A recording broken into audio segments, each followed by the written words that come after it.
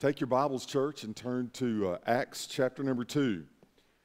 We are starting our fall series today. We're going to call it the Church Triumphant, and we will be studying the book of Acts. We're going to be talking about the church. We're going to talk about what God thinks about His church. We are His bride, the bride of Christ. We are quite unique in and of ourselves. The church is better on its worst day than the world is on its best day. The church has many critics, but we have no rival. We are the only hope that this world has. We are not everything that God has for this world, but we are the representation of what God has for this world. If we could open up ourselves and let God be God in us, if we could open up ourselves and let God be God in us, if we could take the gifts that God has blessed us with, realize how, and be grateful, realize how blessed we are to know God, to be known by God, and to be able to live God out every day. Nothing more, nothing less, just Christ in us, the hope of glory. One day, I'm going to breathe my last, and I'm going to leave this world behind, and I'm going to go to heaven. I will see Christ as He is. It will be amazing. It will be wonderful. It will be glorious. I got family there that I'm looking forward to meeting. I got some that I just can't wait to see. But listen, church, that's then. But this is the growing of church now. I'm grateful for that then. But we have one opportunity, and we need to be about His business today. In Acts 2, you see the beginning of the church. It's called the Day of Pentecost. That is the feast of first fruits. It was the first harvest that would come in. And they would take the first of those, and it would be a wave offering unto the Lord. It was saying the beginning of all the blessings that would come in the harvest. Jesus was the first fruits. So Jesus said, let me begin my church on the day of first fruits, on the Pentecost, 7 weeks and 1 day since Passover. 7 weeks and 1 day, the perfection number. Now it's all going to begin new. They were there meeting. It had been 10 days since Jesus had ascended to glory. And they were there and they were saying, I wonder why, I wonder how. I don't know all these things. They had questions. But listen, those that were believers who had seen the risen Christ, they were there because Jesus told them, stick together. Stay there. Wait on the promise. It's coming. And on the day of Pentecost, the Holy Spirit came. And it was a mighty thing. It changed their life. By the way, Jesus is in the changing of life's business. And they went out and just were who they were. Some said, hey, it's early in the morning. These people look like they're drunk because things were coming out of their mouth. But literally what was happening was they were speaking in tongues, languages that they did not even know. Now, Pentecost, once again, it was the first major festival in Jerusalem after Passover. And so there were people from all over the known world who were there. And get this, they hear people speaking the good news of Christ in their own language. God is a barrier-breaking type of God. If there's something standing between you and hearing about Christ, He wants to tear down those walls. Listen, as God's church, our job is to take the good news of Jesus to the world. And He's still in the tearing down of barrier business. There are barriers that we put up in our life. Are you listening, church? There are barriers that we allow in our life. There are things that get in the way in our life of us being the representation of Christ so that others can know the same God that's blessed us. God's been good to me. God has been so very, very, very good to me. Why would I not want someone else to have the same peace that I have and the same joy? Why would I not want someone else to have the love of God in their heart like I have in my heart? The world is a hurting place. The world is being overwhelmed by all kinds of things that are binding them down. Frustration, fear, anxiety, angst against people, unforgiveness, manipulation of people. We need something to change it. And God's in the life-changing business. And He wants to use us. God is God. He is sovereign. He can do whatever He so chooses to do. But God so chose to use me and you. God so chose to use us because, listen to me now, we get to be involved in it then. It's not just the preacher's job. I'll do my part. But you see, then I would get blessing and God would work in my life and I would feel the goodness of God. But if you can open up and allow God to do something amazing in your life, then God can use you to change someone else. But listen, God can change you too. I've always said about prayer, prayer changes circumstances, but the greatest thing of prayer is it changes me. I pray that when I pray, others will be blessed by it, but I'm blessed by it. I want us in the weeks that are ahead, if we can, to have fresh eyes on God's church. For some of us, I've been in church 9 months before I was born. I've been in church my whole life. I cannot tell you how many sermons I've heard. I cannot tell you how many songs I've sung. But you know what I think this world needs? Is a fresh encounter with the same old God who began it. I believe the world needs to see something that is uniquely Jesus. That doesn't look like Brian, but looks like Christ in Brian. If God can do it for Brian, God can do it for anybody. Amen? And if God can fill my cup, God can fill anybody's cup. So on the day of Pentecost, Peter preaches a normal sermon.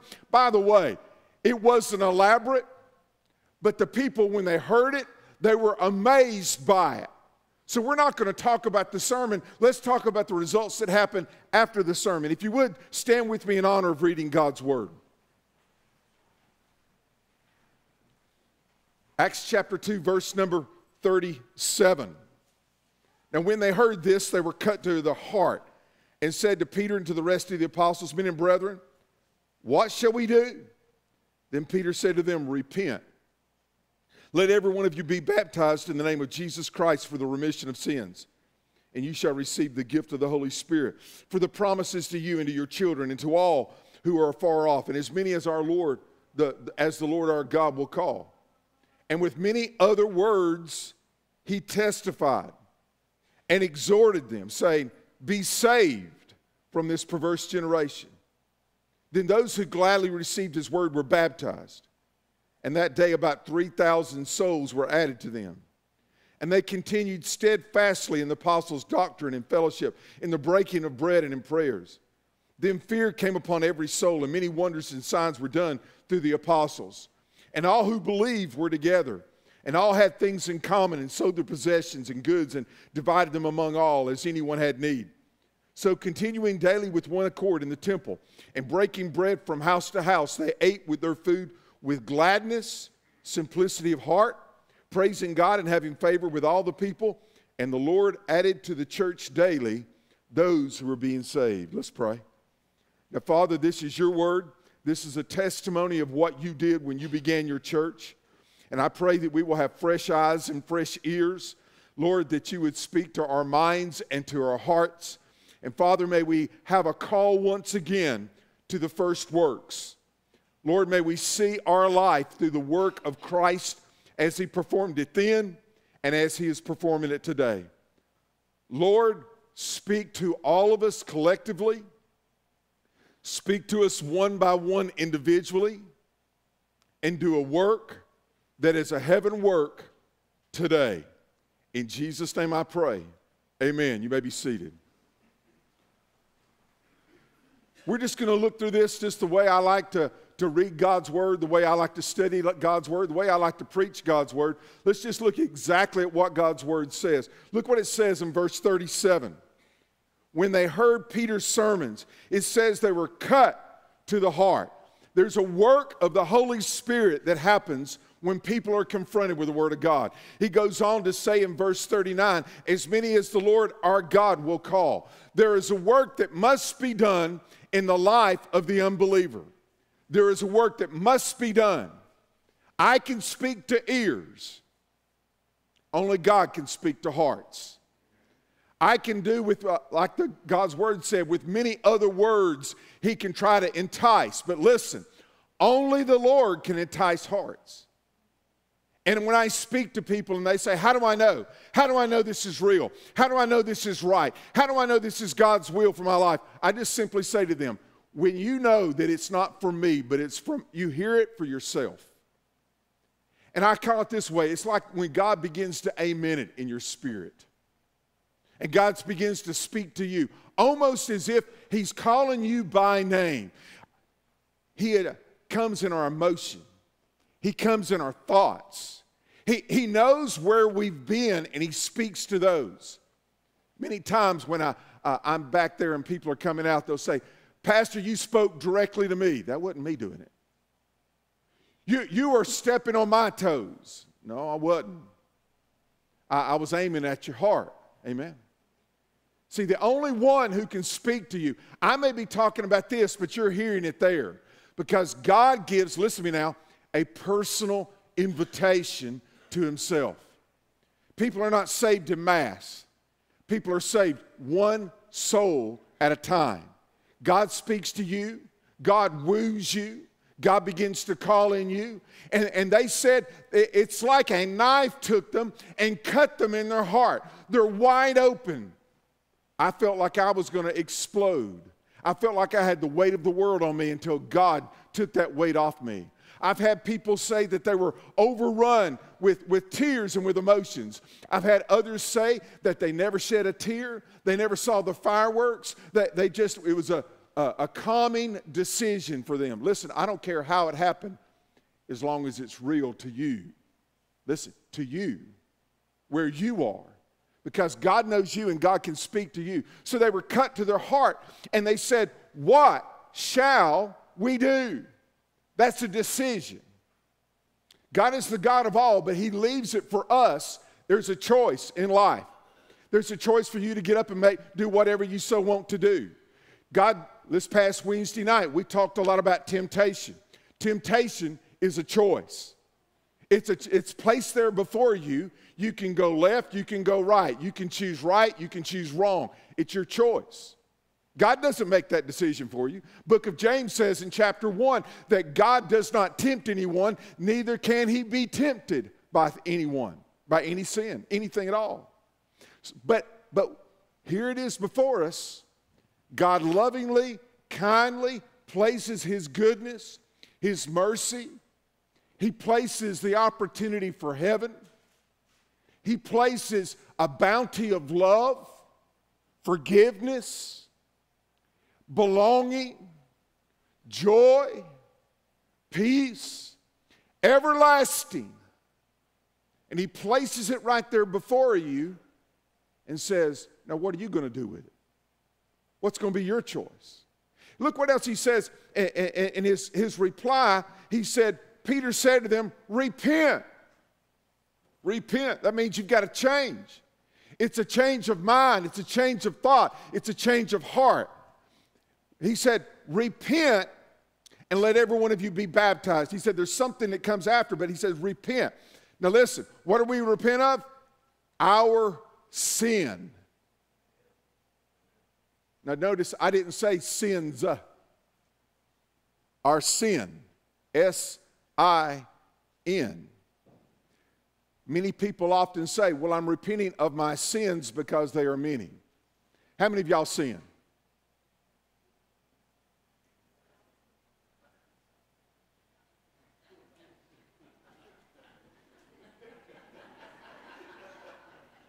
That's right. But you see, God wasn't worried about the many.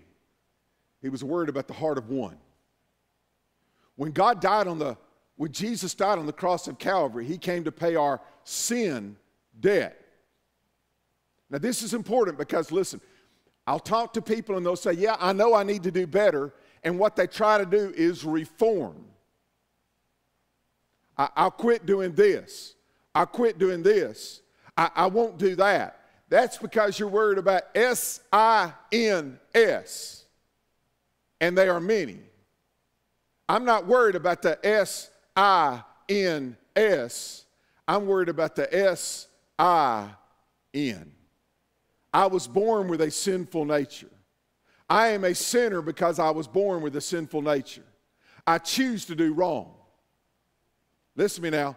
I choose to do wrong. That's what got me into trouble.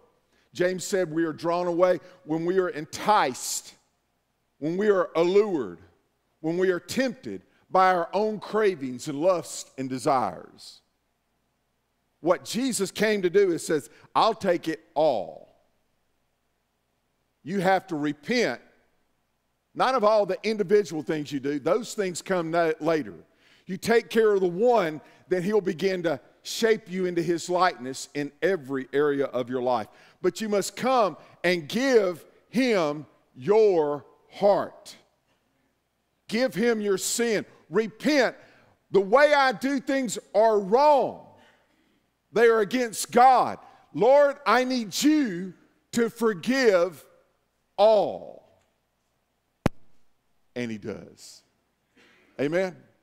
Everything past is forgiven. Everything that I will do today, come on now, is forgiven. Tomorrow when I get up and I think the wrong things, guess what? It's forgiven. Only God can do that. He's the Alpha and the Omega, the beginning and the end. God will save you, and time, eternal, it's all gone. Now, if I were worried about S-I-N-S, then every time I did something wrong, I'd have to stop and repent of it. Stop and repent of it. Now, I understand we need to be aware. Y'all hear me? But I want to say, God, I'm sorry, I'm wrong. But that's not dealing with my salvation. That's dealing with my sanctification. And God works in those areas. By the way, I've been a Christian for 47 years. And I got just as much to repent of today as I did 47 years ago. It's just it was covered 47 years ago. So when people start saying, well, I know I need to do better. God's not worried about all the little acts of your life. He's worried about you being forgiven. Letting him be Lord of your life. Letting him be in charge. Gloriously, amazingly, the life belongs to him. Repent. And look what else he says there. He says in verse number 40, and with many other words he testified and exhorted them, saying, be saved from this perverse generation. He says, repent. Y'all remember the action words be? Be saved, he says. When Jesus was talking to Nicodemus, he said, Nicodemus, you must be born again. Nicodemus didn't understand that. Do I have to go back to my mom's womb? How can a person be born again? No. He was saying it's a change of your heart. It's a change of your life. It's a change of volition and will. Listen to me, church. You must choose to repent. To say, I'm no longer going to do that. I'm going to give my heart and life to Christ. And you must be saved. That's a choice. Like temptation is a choice. So is salvation. I wish sometimes I could video y'all. Now they're videoing me. I wish sometimes I could video y'all. The look on your face. And during the invitation. See, what y'all need to realize and remember is that God's watching. But what I get to see is the striving, the unrest, the contemplation. Because when you're cut to your heart, and you know, y'all know what I'm talking about? You know.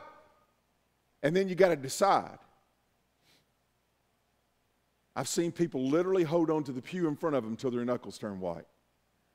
I've seen them sit down, stand up, sit down, stand up. I've seen others just sit there and almost like they were ready to start a race. People say, why do you have to walk down an aisle? You don't. You can get saved in your seat. You can get saved in your car. You can get saved in a classroom back here. You can get saved by your bed at night. You can get down on your knees beside your bed. God will hear your prayers anywhere. But I'm here to tell you, when God speaks to your heart, that's the day you need to get saved. You've got to choose it. You've got to want it. You've got to be willing to turn from anything, listen to me now, anything that stands between your heart and Him. None of those things will matter anymore. You want Him to be your heart and your life. It's a decision. You need to become a follower of Christ. Look what it says in verse 41. Then those who gladly received His word were baptized. In verse 38, he said, repent, let every one of you be baptized in the name of Jesus Christ for the remission of sins. Some people have taken verse 38 and saying, now you have to repent and you've got to be baptized so that you can be saved. Baptism is not so that you can be saved, but because you've been saved, you need to be a follower of Christ. You need to make a stand with Him. Peter preaches 4 other sermons in the book of Acts, and he never mentions baptism again. Does that mean he's making a lot of it? No. No. You see, John the Baptist told people to repent and be willing not just to say the words, but put some action behind it. Go down there and be baptized. Baptized is not sprinkling. What they did, the word means to immerse. The picture is worth everything. Going under the water, showing the burial, the death and the burial, coming up out of the water, resurrection, new life in Him.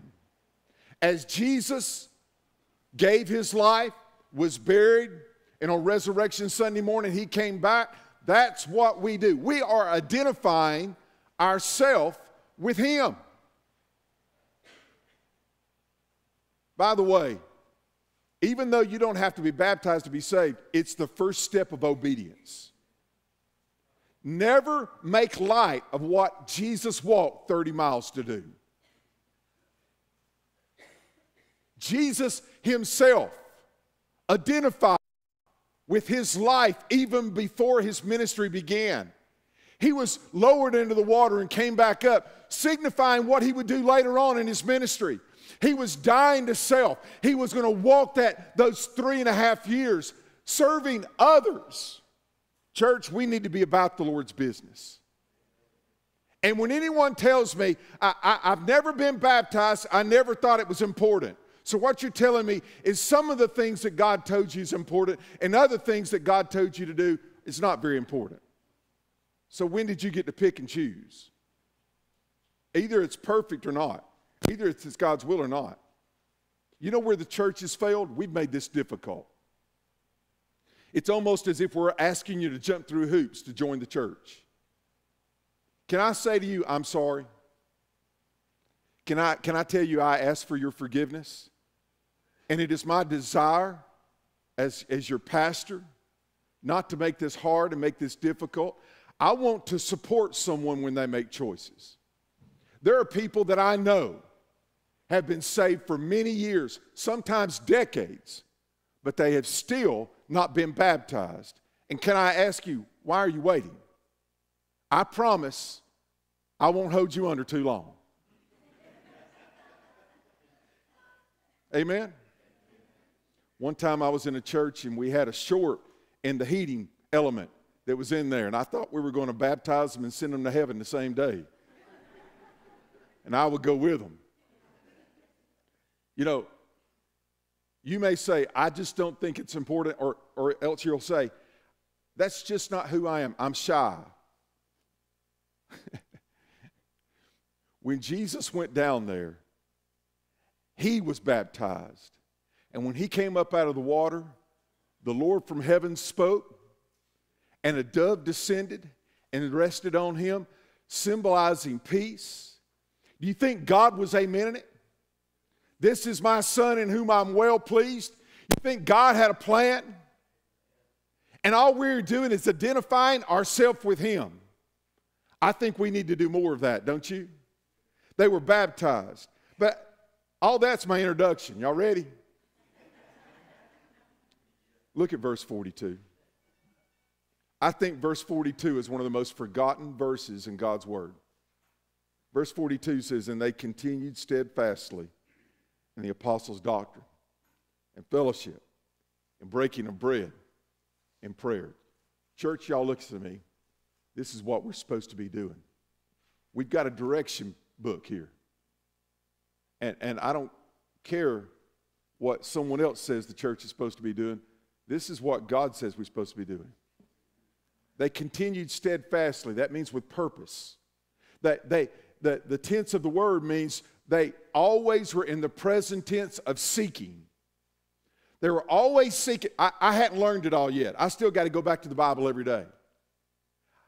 Y'all think y'all hear all my sermons? I'm listening to sermons during the week. I can't tell you how many times I've read through this Bible. I can't tell you how many times I've read other books about this Bible. I can't tell you how many times I've heard other sermons, but I'm still reading the Bible for myself. I'm still hearing sermons every week. I'm listening to podcasts of other preachers because I need it. I need somebody to speak to my heart too. I'm still wanting to learn more. We need to continue. It says in the apostles' doctrine, you see, they had walked with Jesus and they needed to tell the story of Jesus. We've got Matthew, Mark, Luke, and John, and they didn't. Peter would say, hey guys, let me tell you what Jesus did one day. And they give them the meanings and tell them the parables and the stories. And people were eager. They had given their heart and life to Christ, and they wanted to know more about the Lord. We need to be in small groups. Now, I don't know who comes up with all these surveys, but they tell me, and I know I'm doing the best I can, but they tell me that you're going to remember 3% of what I say. 97% of what I say you're going to forget. That would have been a good time for y'all to say amen. But why do we do small groups? Because when you get into a small group and it's discussed, not just one person lecturing, it goes from 3% to 20%. But hold on. If you will actually take the lesson that is learned in the small group that is discussed and seek to apply it to your life in the coming week, it goes from 20% remembrance to 40% remembrance. Which would y'all rather have, 3% or 40%? Your pastor says 40%. You hear me? We need to be in small groups discussing this thing. And this is biblical. Because it says, look what it says down in verse 46. So continuing daily with one accord in the temple and breaking bread from house to house. Did you catch that? They would go to the temple where everybody would meet together, but they would also go meet house to house. Small groups. We've gotten to this place where we have a building here, and I had to deal with the tax office. They were trying to charge some land that was given to the church as taxable income because they said it's not the church. The church is just the building where the people meet. And I said, no, the church is not the building where the people meet. The church is the people. So if the people meet in a building, we call that church. If the people meet down at the river, we're going to call it church. If the people meet at Steve's house, we're going to call it church. Amen? If we go to Andy's house and his precious wife cooks us something, we have bread there, we're going to call it good church. Amen? He says they were always seeking the apostles' doctrine and fellowship, koinonia. There was something unique about them that put them different from the world. There was one thing that made them one, and that was the Spirit of Christ now lived within them. And because they were now uniquely different, they were uniquely drawn to each other. And they had fellowship together. And it was good. There was encouragement there. One person may be down, a next person will be up, and they can encourage them. One person may be going through a difficult time. Somebody could be there to minister and serve them. Koinonia. We're not an island unto ourselves. And that doesn't mean just in the aisles, in that 2 minutes where we shake hands. And then we run out after the preacher says amen so we can beat the Methodists to the steakhouse. Koinonia means more than just what happens here in the aisles. And I praise God that this is a loving church. But God says we need to be together. We need to go through things together. We need friendships. Ladies, girls need girls. Y'all shake your heads at me. Am I telling the truth? And guys need guys, but we don't believe it. We won't confess it. We think we're the Lone Ranger. We would never tell anybody else that we have an issue or problem. You know what that's called? Stupid. I am one, I can speak about us. But we don't want to act like we've got problems. Everybody in this room's got problems. Then he goes on and says, fellowship in the breaking of bread. Now, I'm not making this stuff up. Look in your copy of God's Word. It says we're going to eat. Amen? And there's something powerful that happens when we eat together. As a matter of fact, in the early church, there was something that became to be known as the love feast. Now, don't get carried away. That's not some crazy thing. It wasn't satanic or nothing like that. It's God's people would get together and eat. And see, people were getting saved. Some of them were rich, and some of them were slaves. Some of them didn't have 2 nickels or 2 pence to rub together. So they would get together, and they would have a meal. Come on now. And after the meal, they would do the Lord's Supper. As a matter of fact, Paul in 1 Corinthians 10 is really trying to correct some things, because it said some people were going to the love feast and just being gluttons. You know, we can take any good thing and make something bad about it. But there's something important about eating together. By the way, New Holland, we're going to do a whole lot more eating. That would have been another good time for you to say amen. We're going to have a meal on the Sunday before Thanksgiving. Amen. We're going to have a meal the Sunday before Christmas. We're going to have a bunch of meals. And it's like Genesis 1 and 2. And God looked at it and said, it is good. And we're going to sit down and we're going to talk. Because we need an opportunity for the koinonia to grow. But listen, they would meet together in the temple. They would meet together in house to house. And they would have meals together. And then it says, verse 42, and they would pray together. New Holland, I have done a terrible job. And I promise you, it's on my radar. And I'm going to do more of getting us together to pray together. I've been challenging the deacons. Sunday night, I'm preaching tonight. We're going to do some praying tonight. But you see, we need to get together in small groups together and pray. Would it be wrong if a group of people met at somebody's house? And by the way, we need to get over this, oh, my house is dirty, you can't come to my house.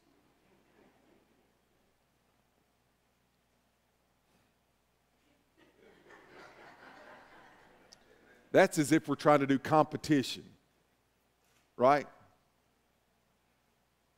God help us. I got a mansion waiting on me in heaven. That'll probably be the first clean house I'm ever in.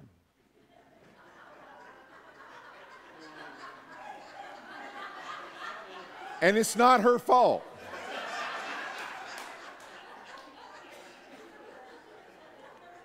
Y'all can blame me. Amen? Why are we worried about what we shouldn't worry about? Why do we care? But listen, what would it be like if we got together and we talked about the Word of God and we shared from our heart and we had a meal together and we said, let's just pray. And I'm not talking about let's just pray for 2 minutes. Let's pray until God meets us in our hearts and everybody's blessed by it, and then we'll say amen. Everybody was waiting for me to talk about the part where they gave everything.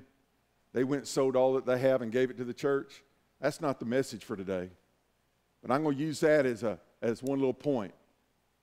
Nothing else mattered to them anymore. There were some rich people like Barnabas who had a whole lot of stuff, and he just went and sold it. He gave it to them because, listen, he was now a part of something bigger than himself. There is something amazing that happens in God's people when we are one family, when we are one heart, one accord, and we're living for something bigger than us. Bigger than getting a bigger house or nicer clothes or a nicer car or a nicer job or going to the Georgia Notre Dame game and watching us beat the Catholics. I wasn't going to miss that game. I was there. I was the one yelling. But listen, that's nothing compared to being here today with God's Spirit. Nothing. Nothing. Listen to church.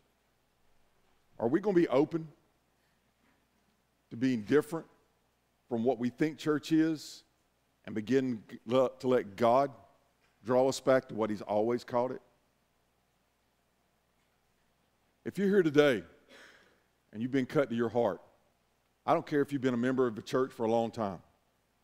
If you've never asked Jesus Christ to be your Savior and Lord, you need to do business with Him today. If you say that you're a Christian, but you've never been baptized, you don't think it's a big deal, you need to be obedient. It's the first step of obedience. Never make light, never make small of what He made big. It's joining yourself with Him, showing that you're part of His family. Isn't that what every Christian should do? Maybe you're very versed in how we do church. Are you open to new ideas? Can we get back to the first century church in the 21st century? Let the church triumphant be alive and well. Just let the church be the church. Let all the people rejoice because we've settled the question and He is our choice. Let the anthems ring out and songs of victory swell, for the church triumphant, listen to me church, is alive and well. Is He alive in your heart? Heads bowed, eyes closed. Father, thank You for what You have done. Thank You for what You are doing. Thank You, Lord, for the blessings of life, forgiveness. Lord, that we could repent of our way of doing things and choose Your way. Let You be Lord of all. And Lord, I'm grateful that You're Lord of all. Father, I pray that there are some that may need to make decisions today. So Lord, You speak to them personally, draw them to Yourself, give them the courage and the boldness to be obedient unto You. I pray, Lord, I will help them in any way I can. Father, may we be about Your business. May we get back to the fundamentals of the faith. Lord, may Your will be done. May You multiply. Your word says that souls were added daily. Lord, that's our hope and our dream. Lord, give us souls for Jesus. In Your name I pray. Amen.